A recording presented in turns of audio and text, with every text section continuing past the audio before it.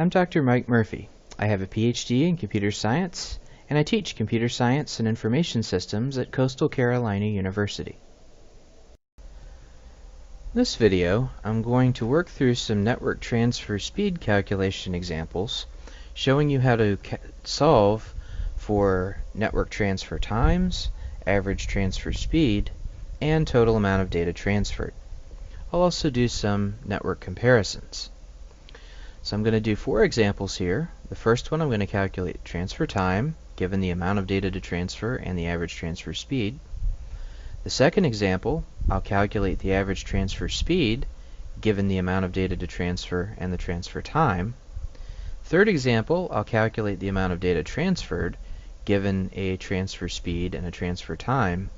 In the fourth example, I'm going to compare 2 options for moving data, 2 different networks, and see which network would be faster for the given task.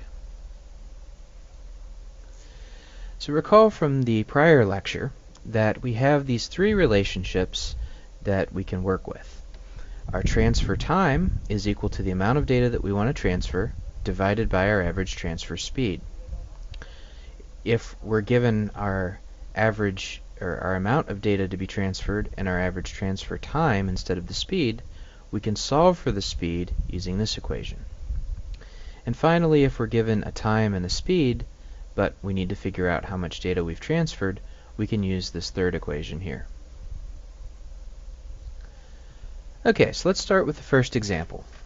And the question in this example is, how long does it take to transfer a 2 GB file at 10 megabits per second? This is a fairly standard, fairly typical type problem we deal with in networking. Remember that our operating system is going to tend to give us file sizes in base 2 prefixes, or IEC prefix quantities, so mebibytes or gibibytes or tebibytes, whereas our network speeds are going to use base 10 quantities, in this case 10 megabits. So we're going to have to deal with these prefixes, and we're also going to have to deal with the fact that here we have bytes in this quantity and we have bits in this quantity. So let's look at the information that we're given. We've been told that we have a 2 GB file. Okay, this is a quantity of data, so we're going to set A equal to this. This is the amount of stuff that we need to transfer, or the amount of data we need to transfer, which is 2 GB. We're told a speed at which we can transfer it, 10 megabits per second, so this is our S, or our speed, and we need to figure out how long it's going to take to accomplish this transfer. So we're going to solve for t.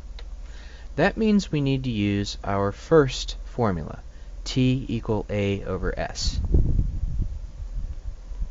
So let's start by setting up the equation. We're going to say that t is equal to 2 GB divided by 10 megabits per second. We're just plugging in the values we were given for a and s. Okay, well, we can't just immediately calculate this because we have these prefixes and bits and bytes to deal with. So let's start by doing what we can do. And one simple thing we can do is, since we have 2 over 10 here, we can divide both our numerator and our denominator by 2 and get this to 1 over 5. So 1 gigabyte of data over 5 megabits per second is going to take the same amount of time as 2 gigabytes at 10 megabits. This is just going to make the math a little bit easier when we go to plug it into the calculator. The next thing we need to do is we need to get rid of bytes, or get rid of bits, one of the two. Now in this particular case, I felt that it was easier to multiply the numerator by 8 to change the big B into a little b. Because there are 8 bits in a byte. I could just as easily have divided the denominator by 8, but it was easier multiplying 8 by 1 than it was dividing 5 by 8, so I chose to take care of the numerator. And when I did this, the bits, we can think of the bits as actually canceling out. And this is pretty neat because we can treat the bits as if they're a variable and cancel them, and that makes our math a little bit easier. The next thing we need to do is we need to recognize that, first of all, per second means that we actually have 5m over s in the denominator. And And whenever we have another denominator inside the denominator of a fraction, what ends up happening is that denominator pops up and becomes the base unit. It actually goes into the numerator, but we consider it to be the base unit. So 1 divided by per second is actually seconds. It gets rid of the per second and just turns that into seconds. So that becomes our unit. Now what we need to do is a basic calculation substituting in numbers for our IEC and SI prefixes. In the numerator I have a Gibby, which is 2 to the 30th, and in the denominator I have a mega, which is 10 to the 6th. So what I'm going to do now is pop up my calculator, and I'll take 8, multiply that by 2 to the 30th, and I get this number. And then I'm going to divide it by 5 times 10 to the 6th, which is 5 million, or 5 followed by 6 zeros. So 1, 2, 3, 4, 5, 6. Okay, and I get 1717.9869184, or about 1718. So the result of the computation is that this transfer is going to take about 1718 seconds. Now, one useful thing to remember is that there are 3600 seconds in an hour and 1800 seconds in a half hour. So 1718 is just shy of half an hour. Okay, so that's a transfer time. Let's look at another example. In this example, we're going to try to calculate our average transfer speed. We're told that we're given a 250 megabyte file and that it transfers in 3 minutes. So what's the average transfer speed? Okay, we're given a quantity of data, in this case an amount, an A, of 250 megabytes. We're given a transfer time of 3 minutes, and so we want to solve for S. We want to solve for our transfer speed. So we're going to use this equation. This is our second equation. Now, pay attention to the units. Remember, we have 250 mebi, so that's a base 2 IEC prefix, bytes here, and we're going to give our speed in megabits, little b, per second, and mega is of course a base 10 quantity. Notice also that this problem has told us our transfer time in minutes, but we need to report our speed in megabits per second. So we're going to need to convert minutes to seconds somewhere along the line, in addition to converting bytes to bits and getting rid of our prefixes, and then putting a prefix back on when we're done. Alright, so let's set this up. Our speed, we're just going to plug these in to begin with, is 250 megabytes, the amount of stuff we want to transfer, divided by the transfer time, in this case 3 minutes. So, the first thing I'm going to do, once again, I'm going to multiply my numerator by 8, and I'm going to convert a big B, bytes, into a little b, bits. And so if I multiply 250 times 8, I get 2000. The next thing I'm going to do is I'm going to multiply the denominator by 60 to convert the 3 minutes into 180 seconds, because I need my final speed to be in megabits per second, not megabits per minute. So 3 minutes is equivalent to 180 seconds. Then I need to get rid of this mebi up here, because right now I have mebi bits. And so I'm going to need to get rid of the mebi, because I'm going to need my final answer to have mega. I'm going to get rid of the IEC quantity, the base 2 quantity, and I'll report my final answer using a base 10 or SI quantity. So I'm going to multiply 2000 times 2 to the 20 over 180, and this is going to give my result in bits per second. So let's pull up the calculator again, clear out our previous calculation. We'll multiply 2000 times 2 to the 20th, and we get this number here, and we're going to divide this by 180. So we get this number. Now this is bits per second. Okay, we're not finished yet. We have given a transfer speed in bits per second, but the question asks the speed in megabits per second. Now, to get that quantity from bits per second to megabits per second, we need to divide by 10 to the 6th, or we need to divide by 1 million. So if I divide this quantity by 1 million, I'm going to see that my result is 11.65 megabits per second. Now, in networking, we typically give somewhat round numbers. We don't tend to say, well, this is 11.65 megabits per second, because the technologies that we work with really aren't that precise. We do have errors, we do occasionally have issues that cause our speeds to fluctuate up and down. So we're going to say, instead of 11.65 megabits per second, we're just going to round this, and we're going to say, hey, this is about a 12 megabit per second link. That's close enough for government work. That'll get us close to the true speed of the link, plus or minus, because everything has a certain degree of error when we're dealing with this type of technology. Okay, so there's a transfer speed calculation, and this is an average speed.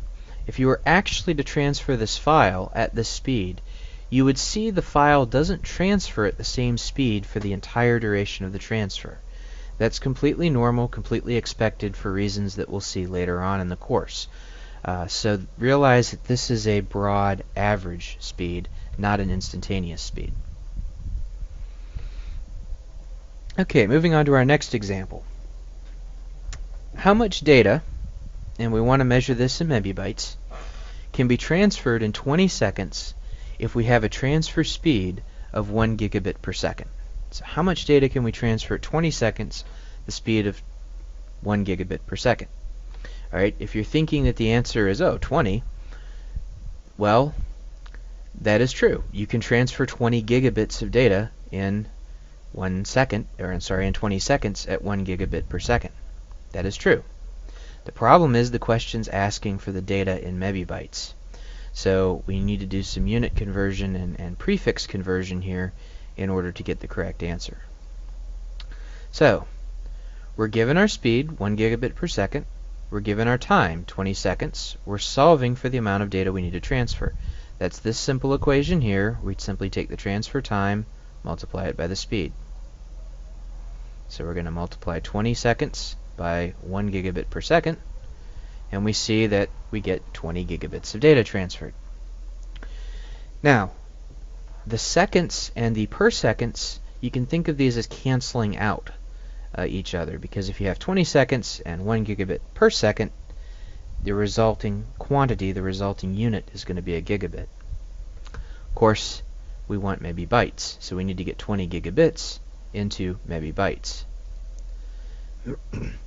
Now, I've chosen here to divide this quantity by 8 first, and by dividing the quantity by 8, I get from gigabits to gigabytes. Now, of course, this is SI prefix, so this is 10 to the 9 bytes.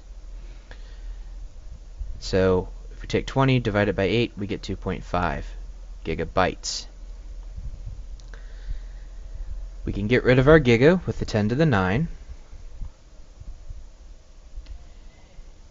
And then, in order to get to our final answer, what we need to do is we need to take our 2.5 times 10 to the 9, and there is actually a key on my calculator that'll make this faster, I'm just being explicit, and we need to divide this amount by 2. We wanted megabytes, so we want to divide it by 2 to the 20. And you can see here we have 2384, again rounding, megabytes. Okay, so in 20 seconds at a speed of 1 gigabit per second, we can transfer about 2384 megabytes, not quite 2400. Alright, so let's move on to our final example. This example requires us to make a judgment call. We have 2 PB. So this is a big data set. This is a kind of a big scientific data set.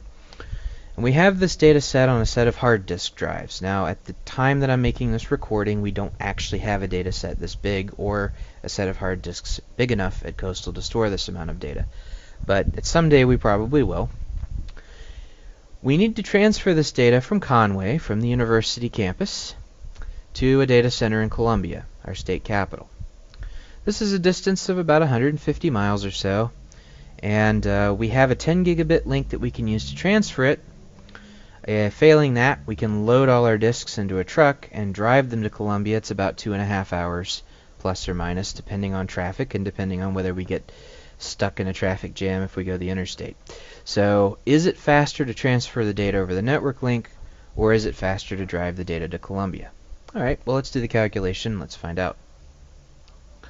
So we're given an amount of data, in this case 2 PB, and we're given the speed, 10 gigabits.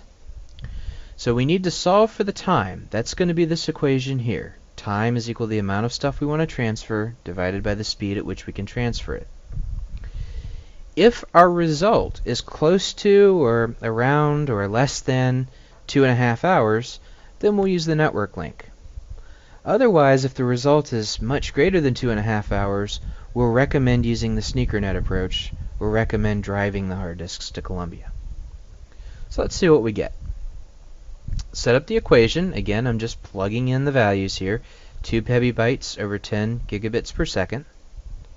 Much as I did with our first example, I'm just going to go ahead and divide out by 2. Now, notice that I copied and pasted from the first example, so there should be a P here. This should be PB and not Gibby. And I fixed it on this slide. Once again, I multiplied through by 8, so I got rid of the big B. I got rid of the bytes, replaced them with bits, and of course we can cancel those out. So I have 8 PBs over 5 gigas per second. Now we need to get rid of the prefixes and do our calculation. So we're going to bring up our calculator, clear out the previous calculation, multiply 8 by 2 to the 50th for PB, and our calculator gives us the answer in scientific notation, so this is already not a good sign. So this is 9.007199, etc., etc., etc., times 10 to the 15th. So let's go ahead and divide this by 5. And we get 1.801439, and so on, times 10 to the 15th. Now we want to divide this by 10 to the 9. So we want to divide this by 1 followed by 9 zeros, or a billion. Okay, and we get this number, 1,801,439 seconds. Okay, or rounding, 1,801,440 seconds. Okay, this is a pretty big number. Let's see here. There are 3,600 seconds in an hour. Okay, so this is going to take 500 hours. So already I can see that this transfer is going to take 500 hours, and I can drive the disks in 2.5. This is already not looking good. Let's divide this by 24 and see how many days this is. It's going to take about 21 days to transfer this data if we use our network link. Okay, so that's a long time. So I think this calls for a road trip. We're going to load our disks into the back of this extremely poorly drawn pickup truck, and but it's okay because we don't have vehicle inspections in South Carolina anymore, and we're just going to drive it across the state. And with a truck like this, hopefully we don't lose any drives along the way. But this is the kind of example. This is the kind of situation, incidentally, where a SneakerNet is actually faster at moving a particular quantity of data than a regular electronic network. This is also an example of how we can do these calculations to make judgments about which type of network that we're going to use for a given situation. So, we can apply our basic formulas to calculate transfer time, speeds, and quantities. Given any two of these things, we can calculate the third. But in doing so, it is important to pay attention to the SI and IEC prefixes. And it's especially important to know when you're dealing with an SI or IEC prefix. In Microsoft Windows in particular, and Mac OS X for that matter, whenever you see a file size reported in the operating system, it might say MB or GB, and you might be tempted to think megabytes or gigabytes in base 10.